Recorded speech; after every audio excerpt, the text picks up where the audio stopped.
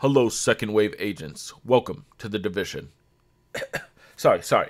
I'm King Link, and this is a last look and review of Tom Clancy's The Division. So, Humble Monthly Bundle for February 2019 started with Yakuza 0 and The Division. Both games are getting a sequel released in the next 2 months, and I'm a huge fan of Yakuza 0. I'll link my game awards for last year for undisclosed reasons at the end of the video. So I guess it's time to look at The Division and see how that stands up. Now, Tom Clancy is still making games after his passing, apparently, and even all new franchises. The Division is a cover-based third-person military shooter, which is what we've come to expect from the Tom Clancy name, brand, and Ubisoft. The graphics in this game are rather good, and I hesitate to show this video as it's not really showing the game at its finest, but unfortunately, well, my computer was limited in what it could capture. We'll talk more about that later, but let's talk about the game itself. The Division tries to recreate New York, and I believe they try to make it accurate. But I'll be honest, I only visited New York a couple times about 20 years ago. I don't really know how accurate the design is, but the world definitely has the feeling of New York, just a post-apocalyptic version of it. There's a number of famous buildings, and it's really interesting and cool to find all new locations all over the game. The game looks great, though I question if a lot of the cool tech, like shooting out windows and seeing the concrete has damage, was really necessary. Well, it's really cool for the tech demo, and a quick look, I really noticed the features in my normal gameplay, and the question becomes how much processing power is necessary for that tech. The story of The Division, though, is the same for pretty much any Tom Clancy game. Terrorists have attacked, this time releasing an all-new virus over Black Friday that has left New York decimated. You are part of the second wave of a secret military organization known as The Division, part of the JTF or Joint Task Force. What happened to the first wave? What's really going on? Well, some answers are given, but the game really doesn't look at what happened previously. The game focuses more on the present day than the terrorist attack timeline. There's a decent focus on rebuilding the infrastructure, trying to get a handle on the virus, and creating a vaccine, as well as dealing with the roving band of rioters, military groups, and even sanitation workers who have decided that burning down everything is the best way to contain the virus. There's 3 main storylines in the game, though almost every mission in the game is allowed to be played in any order, with only the final mission of the game requiring completion of all the others, so it's harder for the game to form a cohesive narrative. Being a multiplayer game doesn't really help as well, as the game doesn't take the time to pause or give the player cutscenes during normal gameplay. The game is better for the focus on the gameplay rather than the story, still, it is a consideration. Each mission, though, does have a story, and they are decent by multiplayer shooter standards, but if you're coming to the Division for a compelling story, you might be left wanting. Though I'll talk more about that in the written review in the description, and in fact, much of this review is heavily expanded on in that written review. Check it out if you're interested. The gameplay of The Division is that of a cover-based third-person military shooter I've mentioned. Running around without taking cover will get the player mowed down very quickly, and this is a tactical shooter after all. But rather than being a flat, cover-based shooter, this game adds in loot and gear number games. One gun might do 100 damage per bullet, while another gun you'll get at a later level does 1,000 damage per bullet. Headshots only do critical damage instead of taking out a target in one shot, and so on. You'll be plinking enemies over and over again, and it starts to harm the realism of the game a bit when you see how much damage some enemies will absorb, while you go down in a couple shots. If only someone discussed realism recently. Still though, this is a loot 'em up, similar to Destiny 2 and many multiplayer shooters, and that's fine, though it definitely feels like the enemy can take a lot more damage than the player. There's also skills and abilities that the player can use to try to even the score, rather than having the mythological skill tree that the player unlocks. Instead, skills and abilities are developed from building a base in Manhattan, and every improvement to the base gives the player a new skill or ability. You know, it's a great system, and honestly, it works well. Levels are more based on levels of enemy you might face, the gear that they'll drop, and the gear you can use. Every gear has a level, and higher level enemies will drop better gear, but only for players at their level. This all seems to work well, though the game's difficulty curve is a bit annoying. For the first 20 levels or so, the player can solo almost every encounter. There are challenging parts, but I found it a relatively compelling shooter. About level 20 or so, the enemies start to change, and solo players will start to struggle. Now, there are a number of reasons for this. Fighting against military units, the AI appears to change, the enemies get explosive grenades, which seem to explode entirely too quickly, and far larger groups. But the game stops allowing a solo player to really excel, and you can struggle, and there are guides on how to do a solo run, but the welcoming game shuts its door to most solo players. Now, teaming up with just one more player makes the game exceedingly easy, and with two relatively good gamers, the game becomes simple to beat.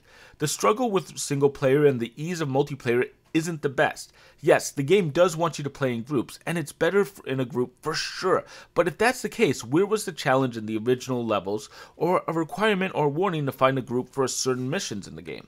Now, I'm not heavily faulting the game for this. It's a multiplayer shooter, duh. But it wants to have parties, not solos, but similarly, it is hard to find parties at this point in the game's life. There's a different matchmaking queue for every mission, area, and mode of the game, and when you can find parties, I found it hard to find parties in the areas I needed to play, and there's not a general queue that really works. You can match for missions, but you'll be dragged into almost any mission, even those far below your level or that you've already done. Instead, you need to target specific queues. Now worse, replaying a mission doesn't really help you as a player. The big XP and the gear bonuses at the end of each mission that you're going for are given a single time. So joining a player and helping them through a mission doesn't give you a benefit. Completing open world objectives only gives you XP and gear the first time, even if you're completing it in someone else's game.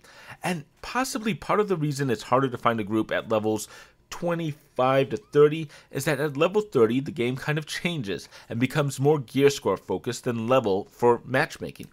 The fact is, not a lot of people are playing this game. While Humble Monthly Bundle gives this game a little boost, it's definitely on its last legs, and as the sequel is about to drop. That doesn't mean it's bad, but if you have a group, this is a great game, and honestly, I had a lot of fun with it.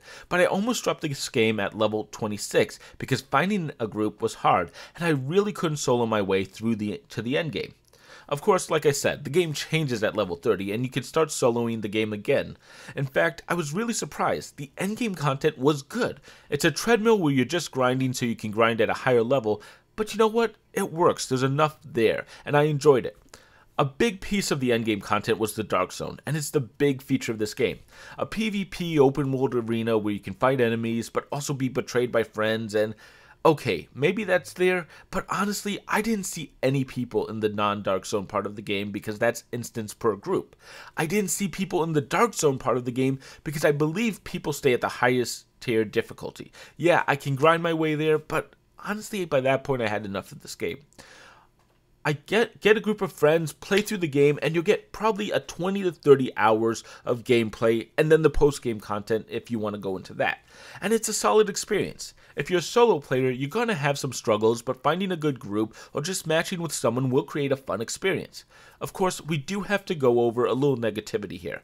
There's some stuff in the written that goes much deeper, but let me summarize two big arguments with this game, other than the weak matchmaking, which is a problem. Now, the controls. The controls are usually really good, but can be frustrating. I often took cover, but I would sometimes attach to the wrong side of the cover, and that's bad. I found it very frustrating. Even slipping around the edge of a cover can both take either forever or very fast. The later might be more of a visual UI issue that I don't notice it's happening until it happens, but either way, a few seconds in gunfire will kill you, and that is frustrating. In addition, the heal action that I used religiously is a bit dumb. A single button press will make you pop up and aim the heal device so you can heal your friends. A double tap heals yourself. The number of times I popped out of cover because it thought I single tapped and got murdered is at least in double digits. That probably should have been a hold instead of a tap. The game can take a long time to load into the game. Its initial connection to the server can take 5 to 10 minutes in my experience, and even give error codes. However, the solution for those error codes is just retry, and then it works. Now, what's going on here?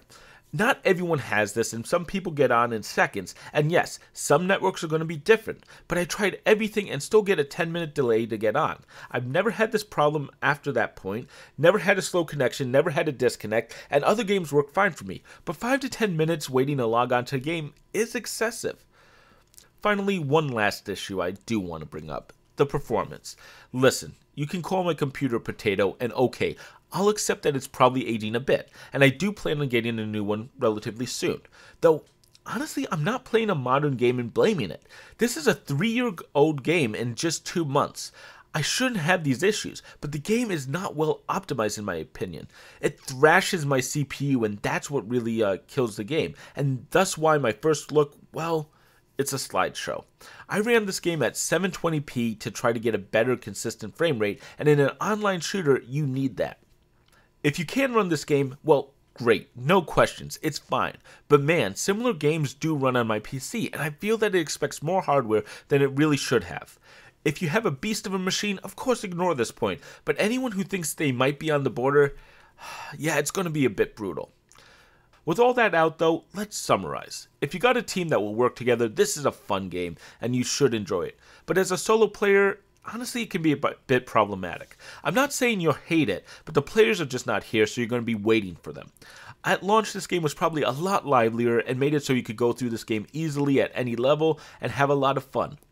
As it is today, yeah, it's the struggle, but I think it's enjoyable enough to take the plunge. Just be aware that this is 2019 and the sequel might already be out when you see this. Its launch date is March 19th, 2019. I don't know what the player numbers will be after that point, but definitely going to be a lot lower. I'm mostly judging this game on the game itself, though. Yes, there are issues, but while the login is annoying, it doesn't take away from the game. The hardware issue is frustrating, and I don't know if it's me or it. I still want to bring it up. And while the controls do frustrate me as well, they're relatively minor, but I do have to call them out because the minute you get killed because of bad controls, you're going to hate them. Overall, though, I give Tom Clancy's The Division a 3.5 out of 5. You know, it's a really fun game, it's a great addition to the Humble monthly bundle, and while it's no Yakuza 0, I'll be honest, I thought I would slag this game like Destiny 2, and you know, I had a lot of fun with it. Putting 30 hours into this game, that's great. It's a definite recommendation, so check it out. And that's The Division. I'm really impressed by it. Speaking of impressed, next time we'll be talking about a certain marsupial who has been mutated into a console mascot and since probably been forgotten. Poor Crash Bandicoot, but the good news is he's now back on PC and I'll be covering his trilogy next. Can the 90s make a comeback? You know, I think so. Until then, guys, I'm King Link, and thank you very much for watching.